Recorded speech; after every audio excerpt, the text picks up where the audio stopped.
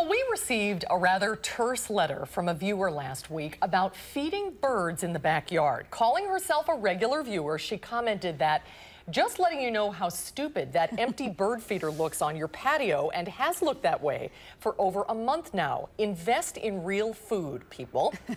Well, honestly, we're not really quite sure what she's referring to. We hope she's watching today, because we will say that that feeder is always filled, which actually kind of led to us wondering, do we really need to feed birds in the summertime? So we've got the man who knows almost everything there is to know about birds. UW Professor Emeritus Stan Temple is back with us today. Nice to see you, Stan. Good to see you again. I'm glad you're in town. You're busy traveling I am recently. busy this year, yeah. Well, let's start there. Should you feed your birds in the summertime?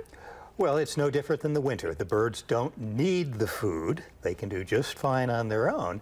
But if you want to watch the birds and you want to make life a little easier for them, it's a good idea to continue feeding them year-round. It's different in the summer, though, than it is in the winter.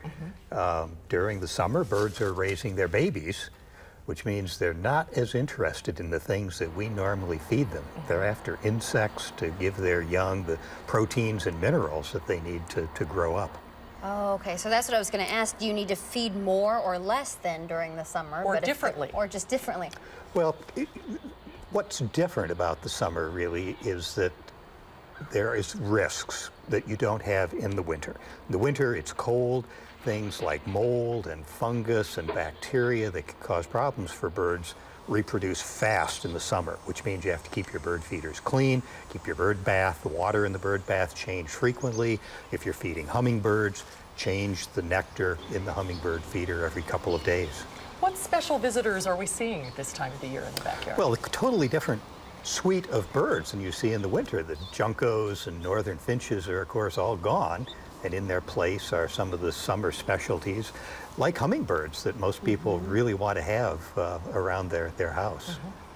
This is some cardinals that our producer Steve shot in his backyard. Oh, yeah. They're beautiful. And they're, of course, here year-round, so they'll take advantage of the feeder anytime there's food available. Wow. Okay, so I'm not a real big bird expert, so I have a question. Would it be foolish to put something like bugs or something in a bird feeder? Because you said that sometimes they're looking for bugs. I mean, I always see seed or, like, you know, sugar water, but I'm asking maybe a silly question. No, I think that's a good question. No, it's a good question. The parent birds will continue to feed on the seeds. But while they're, for those few weeks that they're raising their babies, they're really not going to be coming to the feeder as often because they're out looking for insects. But some people are particularly fond of particularly bluebirds. And if you go to the pet food stores, they will generally sell mealworms. And some people will actually put out feeders with mealworms. See? So that the bluebirds especially, everyone loves bluebirds. They're probably everyone's favorite. And once they find a source of mealworms, you know, you'll have regular visitors. We have to take a field trip, go get some mealworms. We're going to have to put them in the backyard. Stan, good to see you. Thanks for coming in tonight. It's always welcome. great to see you.